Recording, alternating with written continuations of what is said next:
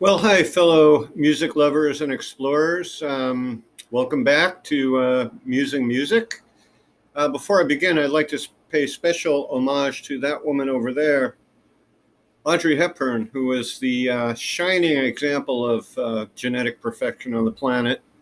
Most beautiful woman, to my mind, that ever lived. And I'll always love her. Anyway, so today I'm going to fly by the seat of my pants. I don't have any notes for this. I did make a 30-minute video, as I mentioned, my recent blues video, the parallel relative switch. I made a 30-minute video yesterday on this computer, and I went to upload it, and for some reason, it was composed of 0 bytes. So I don't know what happened to the damn thing. Today we are going to talk about, or I'm going to talk about, the overwhelming, overriding, quintessential, vast importance of the blues.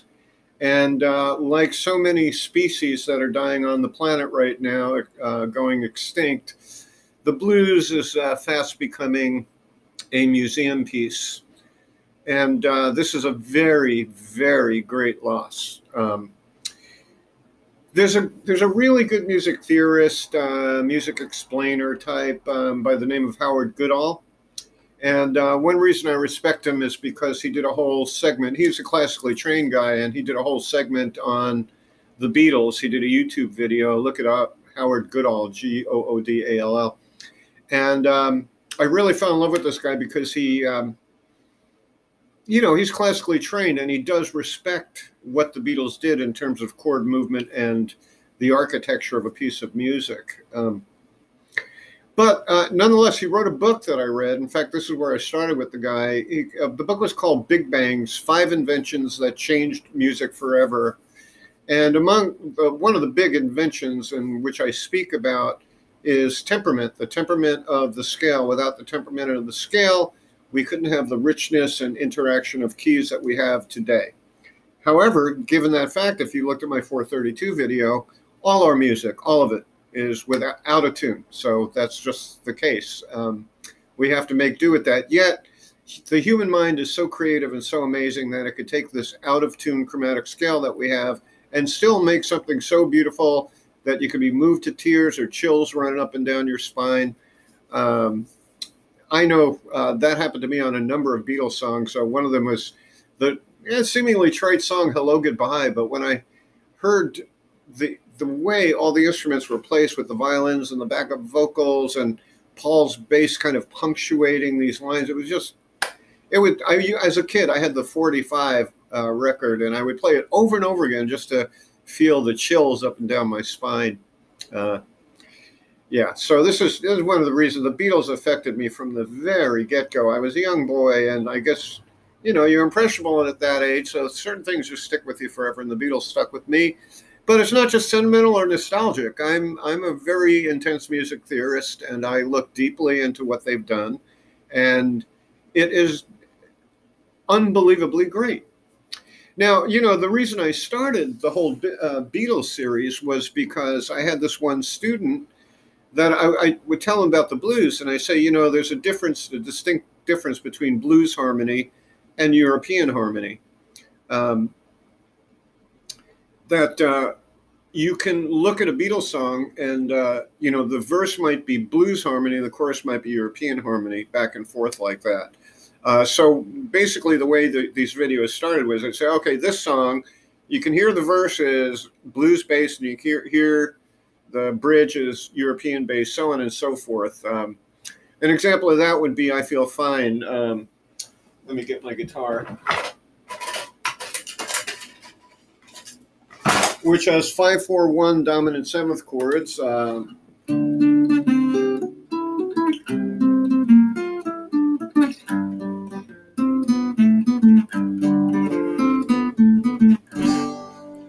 Well, my hands are all lit up in the sunlight. So that's all blues, literally.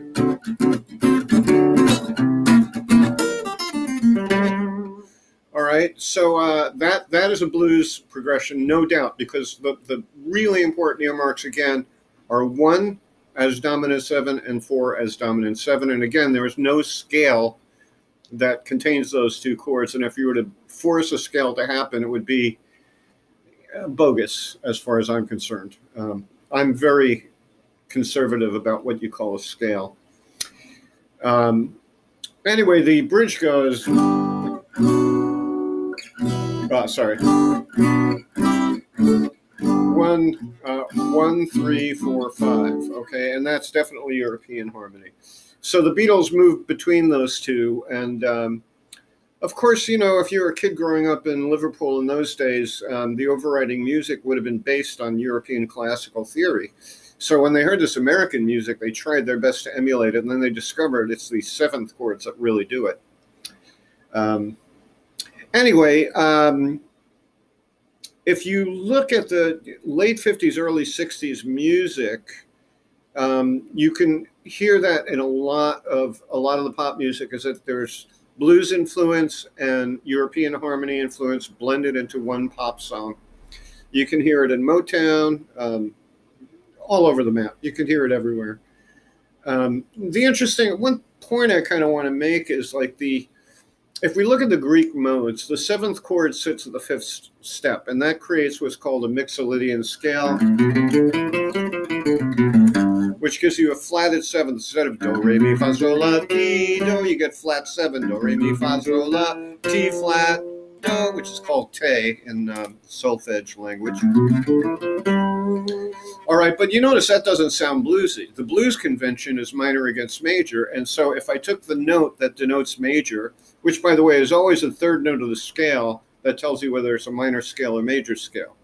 If it's if the third note of the scale is a step and a half away from the root note, it's a minor scale, and if it's 2 whole steps away from the root note, it's a major scale. So, but what blues does is it does this radical new thing of blending minor and major. So if I were to do the Mixolydian scale, but then add the minor note to it as I traverse upward, so I get 1, 2, flat, 3, 3.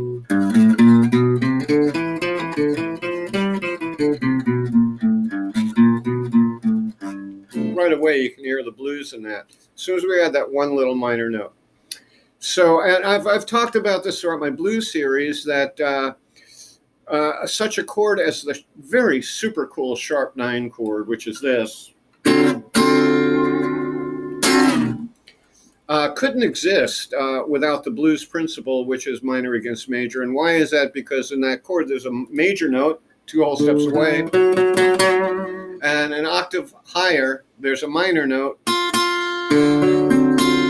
If I remove the major third from that chord and put in the minor, I'd get a minor chord. Okay? That chord right there, very, very, very important. Now, that's one of the innovations that the blues brought about, was the use of the sharp 9 as a valid chord unto itself. Now, not to say that it wasn't used before blues. Certainly, Bach, if you want to look up Rick Beato's talk about Bach, it was pretty amazing. In that video, he talked about a major 7 sharp 5 chord, which is a very abstract chord, which Bach actually used. But not only that, when I was in college, we did analysis of Bach's counterpoint. We'd freeze a section and look at the series of notes that were right there. And I'll be damned, I found sharp 9 chords. I found 13 flat 9 chords inside of Bach's music.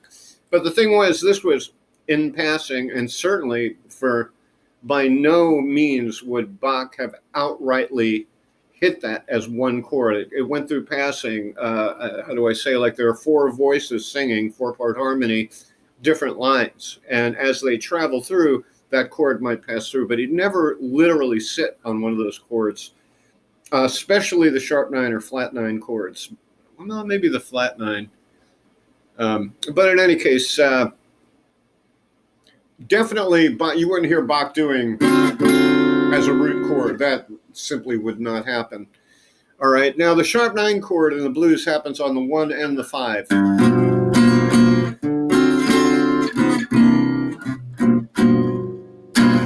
Okay. Now that sound of minor against major, what's going on today is that the kids are are listening to that sound and thinking of it as old school, old-fashioned sounding. And this is a really big problem because we go into Howard Goodall's book, The 5 Inventions That Changed Music Forever. One of them was temperament. But then he goes on, all right, the piano, that was an important invention. But then he goes on to cite opera and what else was it? I forget what his other 2 inventions were. But maybe in Europe, opera was a big world-changing event, but I don't see it that way. And what he neglected to put into that 5 would definitely, most definitely be blues. And, you know, if I sat down and had a talk with the guy, I have a funny feeling he would agree with me on this. The thing about what makes blues so important is because it changed the European harmonic sound. And what is going on, I'm going to kind of caricaturize it because I'm sure not all contemporary composers are doing this, but I'm talking about popular music now, which seems to be the brunt of it is EDM, electronic pop music, and hip hop. And the samples that I've heard as I walk past some stores that play this music on the boardwalk here, it just sounds like utter shit to me. I mean, I'm sorry, it sounds like utter shit. I don't know, maybe I really am an old guy going, these kids today, they don't know what music is. I mean, it's partially true because when I was growing up, my parents' generation thought the Beatles and other rock music was silly and childish and noisy. So maybe I'm just a stodgy old guy. But here's the thing. Whether I'm a stodgy old guy or not, I can tell you this much. There is no more blues left in music. If you want to go back to Rick Beato again, he does a whole section on Why Rock Died, it was called. I think it was called Why Rock and Roll Died. And he goes on this thing about how we lost the blues. I love Rick because he thinks right along my lines. The only difference between me and him is he's about making his money and selling his book for really too much money. But I'm not here to make money. I'm here to educate, and that's my prime purpose. So again, getting back to the prime importance of the blues. Number one, especially for American composers, the blues is extremely important for maintaining an American identity in music, an American sound. Now, unfortunately, the trend of the New World Order and what they're trying to promote is the homogenization of everything. In the future, one day, when you think about coffee, you're only going to think about Starbucks and maybe 2 other coffee outlets. In the future, when you think about food, you're only going to think about Monsanto's products because they're going to own it. And thing that really saddens me is this stuff is glaringly obvious and no one gives a shit. Just let me, Netflix and chill and I'm fine. Fine, it's the way it is. But this homogenization, they want no borderlines between countries. That's what they're hoping for, that all the world will be one country. But then, and then you're considered racist if you point out the difference in another person's culture, which is pure absurdity. Actually, the richness of our world is based on the differences and not on making everything the fucking same. And I could prove that musically, okay? If you give equal gravity to every one of the 12 notes in our system, meaning that you arrange the notes in such a way that none of them could be a root, okay? None of them could have the power of feeling like you came home. This happens when you force a scale to be symmetrical. In other words, like the whole tone scale is all whole steps.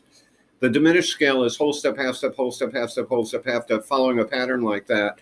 These are both symmetrical scales. And when you hear them, I defy you to find a root. There's no real root to it, all right? And there was, of course, European composer that came along by the name of Arnold Schoenberg, who created the dodecaphonic system and tone rows, which basically you have to exhaust every note before you ever repeat one of those notes.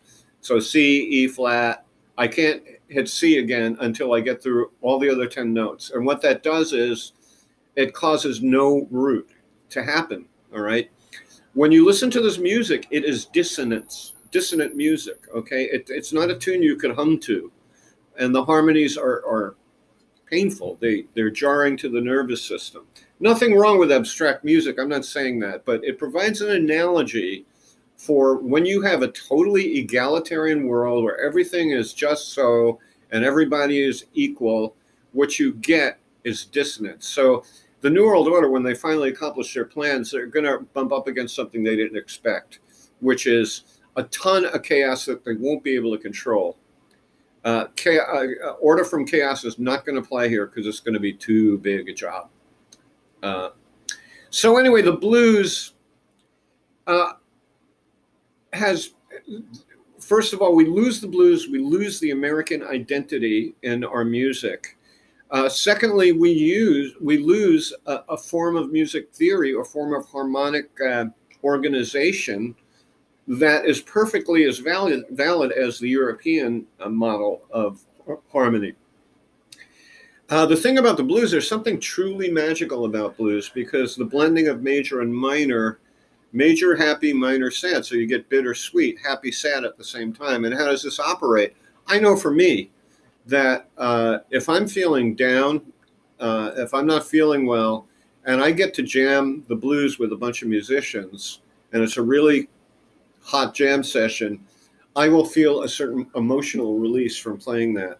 The blues is an emotional release, and also it leads to a celebration. Don't forget, when you speed up the blues, the 12-bar blues progression, what you get is something that was called rock and roll. And you have to listen to the really early versions of that, even before the Beatles or the very earliest Beatles, to get a sense of it was very youthful music. It was joyful. It was about celebration and fun. And I doubt the society is anywhere near close to being able to handle celebration and fun anymore. It's a sad, sad fact. Our world is turning to shit. And it's been my contention that part of what helped cause the revolution in the 60s was the music itself had a unifying power. It brought everybody together. And these musicians themselves were basically in accord. They were anti-establishment. They were accord with that hippie contention that the establishment is suppressing us and creating a false reality that we're forced to live through whether we want to or not. And so the hippies said, fuck y'all, we're going to start our own world. And they were a bit idealistic. They did it kind of in a haphazard way. They should have had a plan. They didn't. And the whole thing fell apart through the CIA's clever introduction of heroin and cocaine into the drug mix, giving it to the hippies. The big mistake was they gave them acid. They had to correct that mistake because they looked around them, the hippies, after taking acid, and they said, wait a second. This world you've created is such bullshit. It's so not human. Let's get back to being human beings, you know. So, but you speed up the blues and you get rock and roll, rhythm and blues. It becomes like party music. And again, the Mixolydian scale, which the seventh chord is built upon and which is quintessential to the blues, is the Greek modes. The Greeks said this was the mode to party by, the Mixolydian mode. You can't get, like I was going to say, you composers out there, so start composing using dominant seventh chords, whether it's blues or not, it will still create the Mixolydian mode.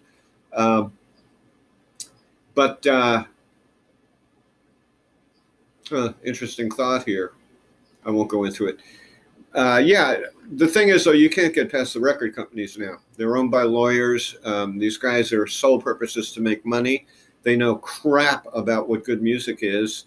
And it's just such a waste. It's such a desert of bullshit. That's the way it is. I grew up, I feel sorry for you younger guys because I grew up in a time where I saw like the possibilities for humanity. Like we had possibilities. We were hopeful. We really felt we could change things through music. And that slowly got quashed and destroyed. And now it's pretty much impossible. Everything has been so compartmentalized. I saw this happening in the late 90s with electronic pop music. There were so many categories, and I look at these categories and go, what are they? And I really didn't have interest in electronic music composing. So we lose the blues. First of all, we're losing a music that has an American stamp to it, an American sound. We're losing the dominant seventh as root chord, which gives us the Mixolydian scale, which brightens the spirits, according to the Greeks.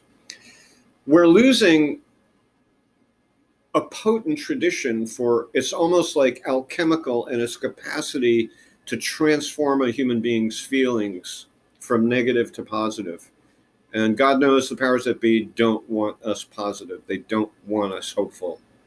And it's working. It's working quite well. What other importance does the blues have? We talked about the sharp 9-chord blues harmony.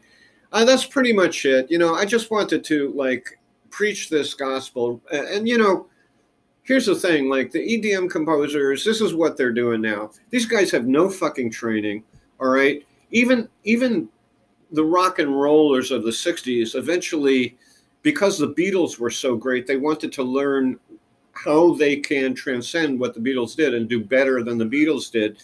So what they reached out for was learning about music and how it works and how the harmony works and what made these songs so great. You know, that was going on in those days. Nowadays, education is nearly dead.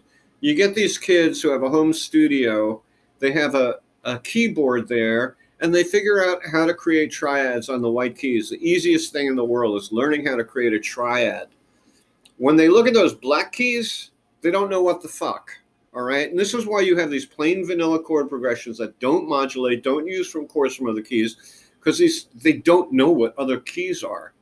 Now, don't get me wrong, there's still good music and good musicians out there, but you talk about the underground, this is below the underground. This is, you can't find this stuff. It's hard to find it, you know? So, I don't know, maybe I'm just blowing off steam here.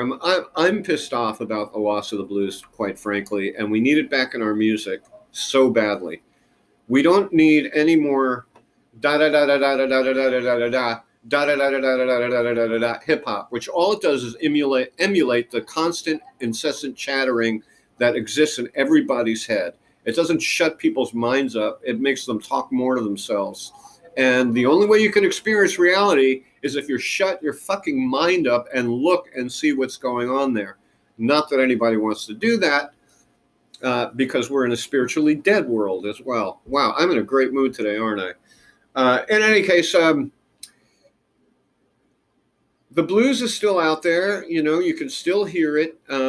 What the EDM composers have to learn is how to use blues principles without having to sound old school, like old rock and roll or whatever. You know, I may seem closed-minded about music, about what composers are doing today, but quite honestly, I will tell you this. If I heard a really great pop song by some 20-year-old, I get really excited. I've yet to find anything so far that can get me excited enough beyond one song, you know, that was kind of a one-hit wonder thing by some band. In any case, yeah, that's it for today. I guess I went a little dark, so sorry about that. But, you know, the world needs to change. We need a positive infusion of something, God knows what. But if it doesn't happen soon, it's not going to be a fun world to live in. Anyway, blessings to you guys. If I don't make another video before Christmas and you're celebrating Christmas, of course, have a Merry Christmas and all that stuff. And I will see you again. Oh, I spoke to a dear friend of mine, Matt Demerit, great tenor sax player. And in one of my Musing Music videos, I think we're going to talk about music as literally a spiritual path, not like a spiritual path, but is a spiritual path. And Matt is an intense spiritual seeker, and intellectually he's done a lot of reading and stuff like that. Great guy. We've had hours and hours of discussion about spiritual subjects and music subjects and the like. So we'll see if we get that done. That'll be a lot of fun. Okay. Anyway, guys, take care, be well, and see you soon.